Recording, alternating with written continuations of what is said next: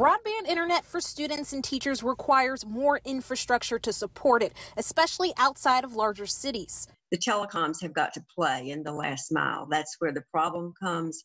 We don't get that connectivity to the really rural areas. But in order to do that, former North Carolina Governor Bev Perdue says school districts need financial help from the federal level. We've got to also manipulate the E-rate and work with the FCC because they are major players in how much reimbursement a county system, city system, or the state gets from the federal government. North Carolina Senator Deanna Ballard agrees that state and federal leaders need to work together to provide this funding, especially with COVID-19 affecting the state education budget. She says the General Assembly has already committed $60 million to the K-12 school systems. To use in connectivity related needs, and that's anything from devices to Wi-Fi and buses. Dr. Sharon Contreras says that money has helped with some of Guilford County's needs.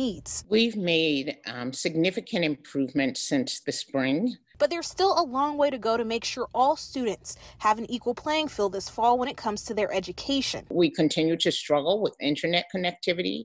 We continue to struggle with enough devices. And we even struggle in school with how we project the lessons so that all students can have synchronous instruction.